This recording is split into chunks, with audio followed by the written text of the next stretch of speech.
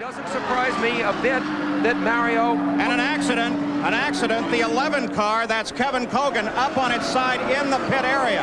A serious accident in the pit area, but look at Kogan. The car cut in half.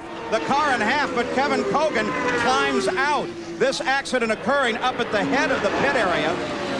The crews are there, no fire. And once again, a tribute to the safety of these cars. Kevin Kogan climbs out of his broken and split machine. That's the situation. Let's just watch. Coming off of the fourth turn. Kogan taps the outside wall, the inside wall, and then the end of the pit wall. Now there is an attenuated barrier right there at the end of the pit wall. There is also an ABC Sports camera right at the end of that pit wall. The field now very, very slow behind the pace car. Here is that camera at the end of the pit wall. You see Kogan sliding. He comes down. Now watch. High, slightly out of the groove, and right there he impacts the wall and starts toward the inside of the track. Spinning backwards, this may have saved his life, that he hit backwards when he hit really hard for the first time. Now, of course, he impacts the end of the pit wall. And now sliding across to the inside of the pit wall. The newly resurfaced pit lane there. When I grazed a wall, the right rear suspension collapsed, the lower right rear wishbone collapsed, and so the car basically at that point just had rear wheel steer, and it just turned left. And from then on, I was just hanging on, and it was just boom, bang, and the next thing I know, I'm stopped in the pit lane and was begging for him to hit me, you know, with a hammer, knock me out or do something. I mean, it's definitely one of the most unpleasant things I've ever had, obviously. Number 4 and broke loose, and he hit the protective barrier at the end of the pit wall. Now, Bob, I have hit that, and as you can see, it really looks dramatic. But the one good thing, when you see the car impact that, that's a styrofoam barrier. Here we are with the camera right on the edge of that attenuator. Now, that really absorbs a lot of the energy upon impact, but you got to remember, you're still doing over 200 miles an hour. He scrubbed off a lot of speed. You see he's got the brakes locked up right now. He's going in backwards, probably the best thing to do, but look how violent that is. Whips the car around. The driver's being subject to that whipping around inside the cockpit, and then he's at Methodist Hospital. That blue-red car with the silver. And the yellow comes out again. Whoa! 2 cars right at the pit entrance. Greg Ray is one of them. There are 3 cars. One of them is a Target Chip Ganassi car. It looks like Hornish and Manning.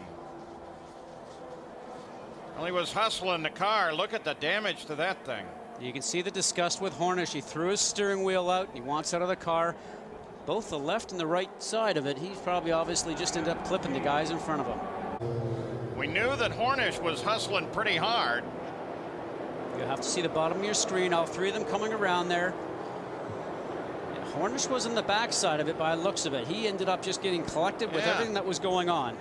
Pretty much a victim. Now, that's an attenuated barrier, a barrier that can collapse on you at the end of the pits. It's been tested before, and it looks like it's done its work again, but it was more what Ray and Manning were doing than what Hornish was doing. Ooh. I've hit that, Paul, and I got to tell you, that's it's not a great feeling. That thing just does not. Down the number 90 car, teammate of Thomas Scheckter, and we have a crash with Thomas Scheckter entering pit road. Right at the attenuator as Scheckter.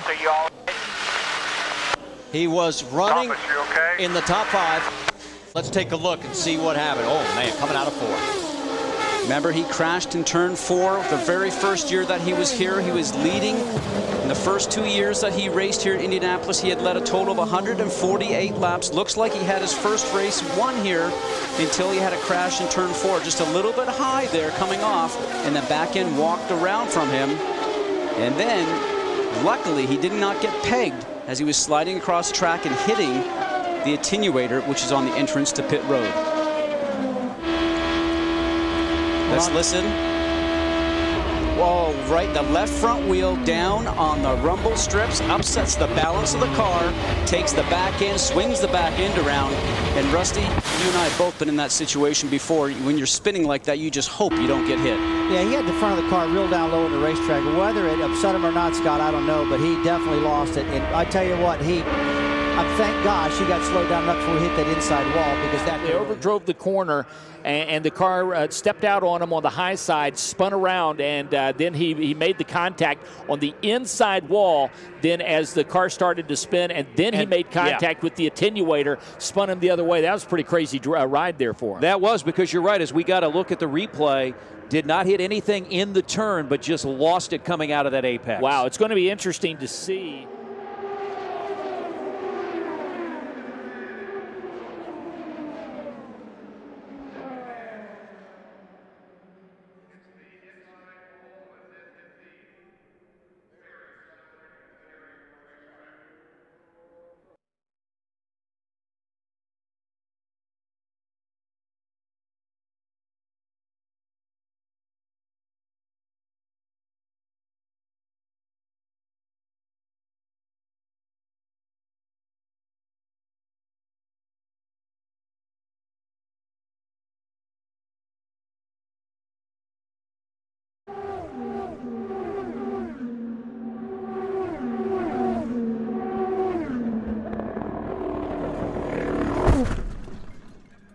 As fit as could be. He's got a passion. You talked about the passion for this race, right? Oh, trouble!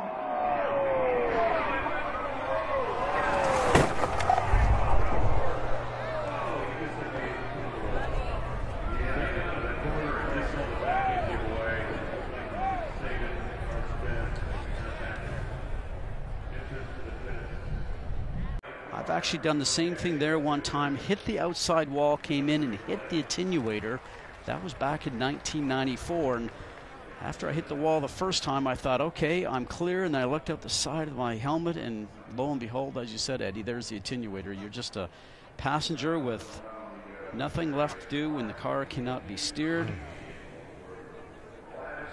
But the car did stay flat in the ground for as much as it went backwards many times. Here we go, real-time speed. Look at those orange flaps that are lifting up in the back.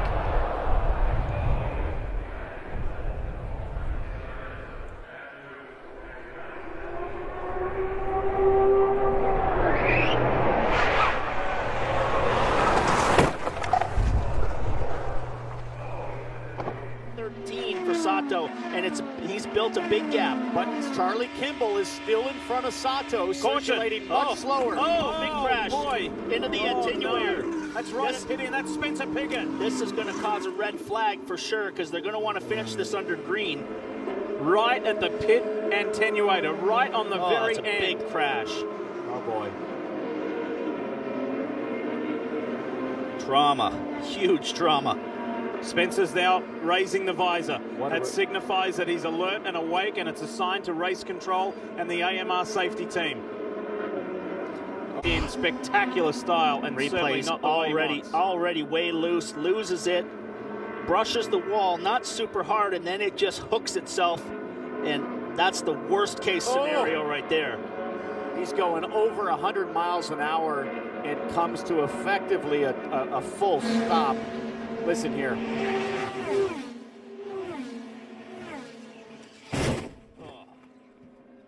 And that is why we have this new safer screen, because I really believe, Townsend, that just saved his life. Those tires, if those tires would have come over the top of the car and hit him in the head, who knows what would have happened. So he gets to see the target, and then he knows that he's in for a wallop of a hit.